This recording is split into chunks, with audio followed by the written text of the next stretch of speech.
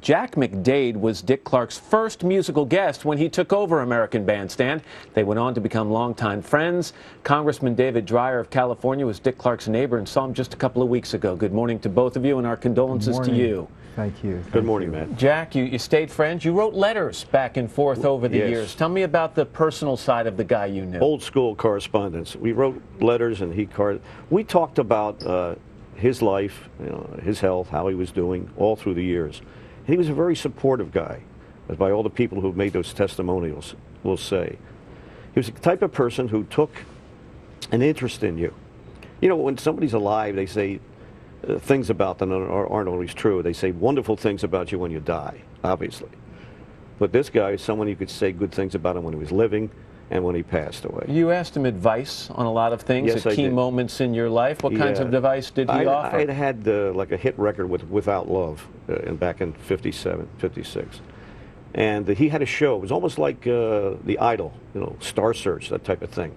But it was amateurs. And I called him up. I said, Dick, can I come on your show? He said, Jack, he spoke to me. He said, it's not really what you want to do. It's not the best thing for your career.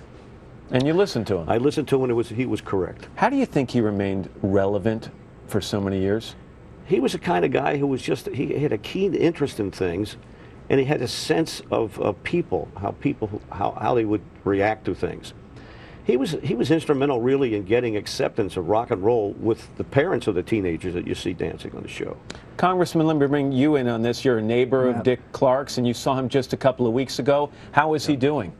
Well, I'll tell you, he was doing extremely well. He had Easter with his wonderful family, his wife Carrie, with whom I spoke last night, and his 3 great kids, all of whom are in the industry, Rack, Dwayne, and Cindy. And I will say that he had this fighting spirit, and everybody said all these wonderful things, but I want to tell you a couple of things about the fact that, in your interview with him, he said he had a lot of miles left in him, and I will tell you, over the last many miles, he's been going strong and working hard. Sure, he suffered a stroke in 2004, but he was a fighter. Yesterday morning, he had breakfast with Carrie in the hospital after very minor surgery, and he was scheduled this morning to have cataract surgery. He had one cataract I operated on last week, and it worked out really well. Let me tell you a couple of things. First of all, he loved dogs, and guess what he named his dogs, Matt? He named them Henry, a Weimaraner, for I'm Henry VIII I am. He had one dog named Arthur for Arthur's theme. He had 2 little pugs, one of whom is named Jonesy for me and Mrs. Jones. One of whom is called Leroy for Bad Leroy Brown.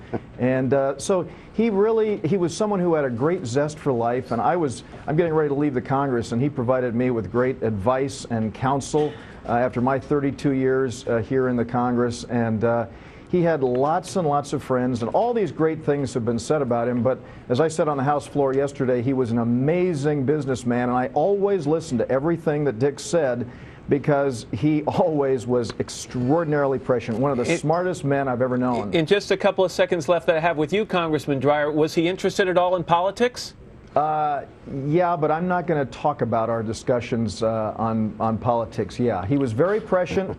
He had a great depth of understanding of things, and he was not too crazy about Washington because of what he went through in 1960 here. And Jack, just to wrap it up in the 10, 15 seconds I have left, what did it mean to an artist to get Dick Clark's stamp of approval? Well, Dick gave me an opening for all my shows. He pre-recorded it, and to me that was amazing. Just sets the tone. No matter what the generation was in the audience, people accepted you. Yeah. He gave me my Andy Warhol, my 15 minutes of fame. Real quick, Congressman, I only got 5 seconds. Could I tell you, Matt, his favorite music was bossa nova, and he just gave me the CD of Tony Bennett and his duets, and he loves Steve Terrell, and so those were some of his favorites. Yeah. Congressman David Dreier and Jack McDade. Nice Guys, thanks so much. Thank you, Matt. Again, our condolences. Got a live concert from Train coming up in our next half hour. That's after your local news.